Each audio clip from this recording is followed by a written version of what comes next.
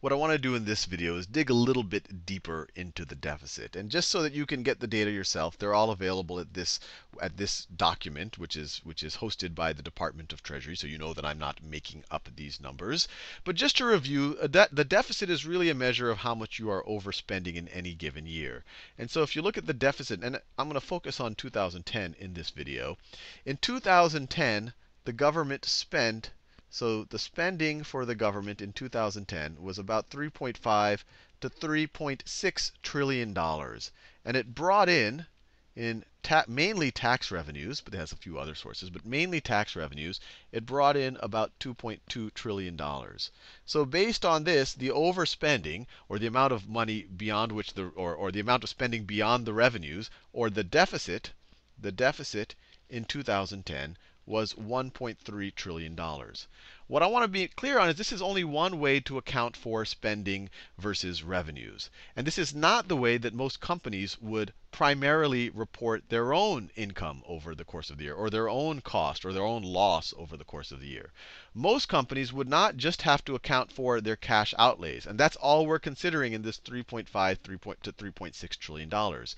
A traditional company would also have to include any other liabilities or any other obligations they're taking on. For example, if I hire you and I promise to pay you $50,000 over the course of the next year, and I'm going to pay them to you in cash, but I also promise that when you retire, I'm going to pay you $10,000. I'm going to give you a $10,000 per year pension.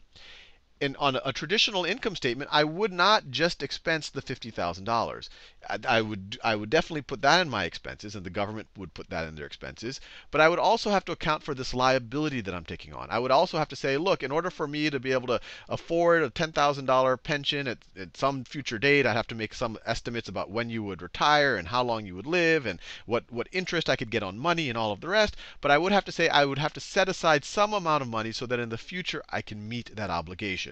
So maybe I have to set aside $2,000 this year and hope it grows properly over the course of the next 20, 30 years until you retire so that I can afford to pay you that much. Who knows? But I would also have to account for it right here, that extra liability. The government, in the calculation of the deficit, does not account for that extra liability. And it is taking on other liabilities. It is making these pension promises to government employees. It has obligations to the veterans and Veterans Affairs and all of that.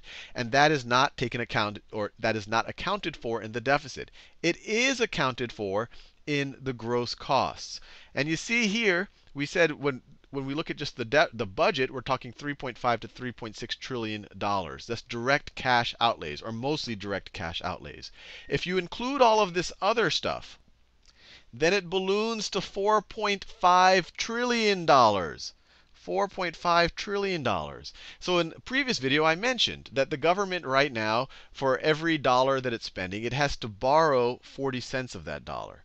But if you really think about the total obligations that it has, and the total obligations being 4.5 trillion it took on, viewed that way, it only has about half of that. It only has about half of that coming in revenue. So every dollar in revenue, the government is taking on an equal amount of obligations that year. Some of that is going to express itself in terms of increased debt, and some of that is just going to show up as increased obligations. And you can see both of those things are increasing year after year after year. And depending on who you talk to, which side of the political spectrum, some people will blame it on Bush. They'll say, look at this, the spending increased under Obama, which someone on the right would say, but then someone on the left would say, yes, but the spending increased because we had to do all these bailouts. The economy went into started to tank at the end of 2008. We had to do all of these emergency things. As soon as the economy tanks, you automatically, the deficit position gets worse because you bring in less revenue.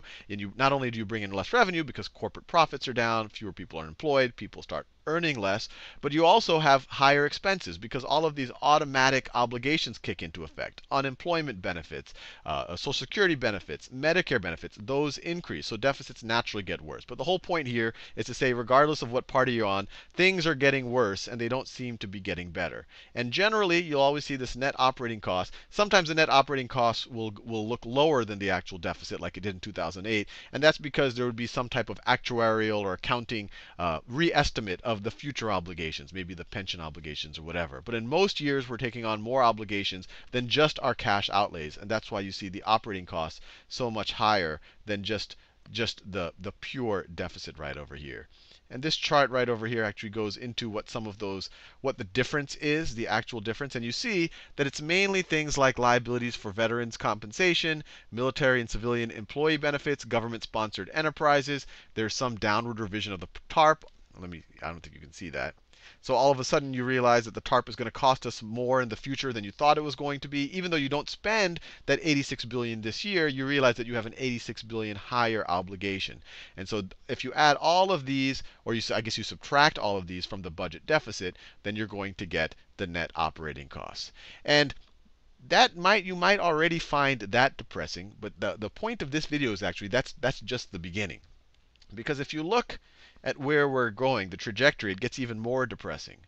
Because not only do we have this huge budget deficit, or these, these huge operating costs, this loss, I guess you could say, on an annual basis, but it's going to get worse, and it's going to get worse not just from the overspending on the government programs and defense and all of that, but because our debt is increasing so much that the amount we spend on interest is only going to increase, and that just makes matters worse. The more you spend on interest, the larger your deficits. The larger your deficits, the more you have to borrow, the more you have to spend on interest. And this is a long timeline right here. It goes out to 2080. But it's pretty clear that something is going to give. So as a percentage of GDP, the government, the size of the government has historically been around this, depending on different periods in history. But in the recent past, it's been in the 20% range.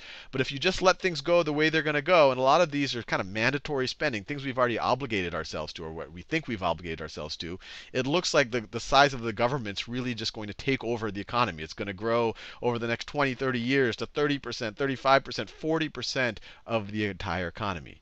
Now, if that by itself is not scary or depressing enough for you, then we just have to look at this chart right over here. And we've already gone over some of this chart. This is the gross costs. This is the total amount we're spending, outlays, cash outlays, and other obligations we're taking on and accounting for it in some way in the present. And then you have the taxes that you're bringing in, and you see this is your net operating cost that we calculated already. And then it shows your assets, the assets of the government, mainly buildings and land and things like that. The government has a lot of nice land and buildings. And then you also see, and property, plant and equipment and all that, aircraft carriers, whatever you want to throw into the mix right over here. But then you see the debt.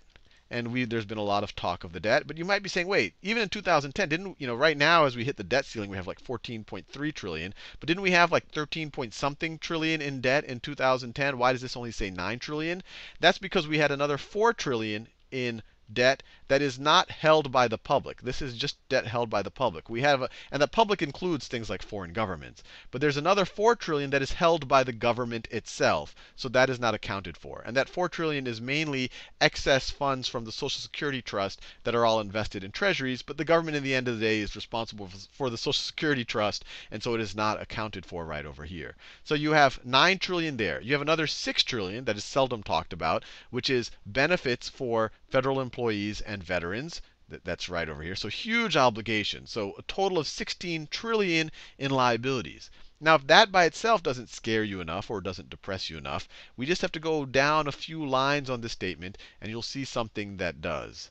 And this right here is the expected or the present value of the obligations for social insurance. And the way that they talk about social insurance, it's both Social Security and things like Medicare. So these things that we've promised we would pay to people in the future, or at least that we've told people that we will pay them in the future.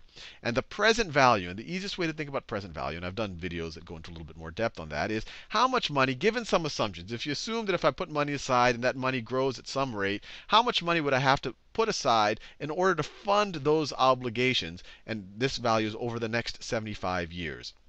And I want to make it clear. You might say, oh, 75 years, that's of course it's going to be a huge number. But remember, we're assuming that we can grow money. We're assuming that obligations that are 75 years from now, that if I have to pay someone $10 75 years from now, I don't have to put $10 aside. I might only have to put 50 cents or a dollar aside, and assume that that 50 cents or a dollar will grow by some percentage, so that by the time 75 years go by, I'll actually have that $10. So this is actually a discounted value. This is assuming that the money that you could set aside today, that the obligation today, that it would grow to actually fulfill the actual amount that you have to pay. And this should scare you. These are huge numbers. This closed group are what they call the current participants, and we could read the footnotes. Includes current participants receiving and/or are eligible to receive benefits for the Social Security and Medicare programs ages 15 and over at the start of the 75-year projection period.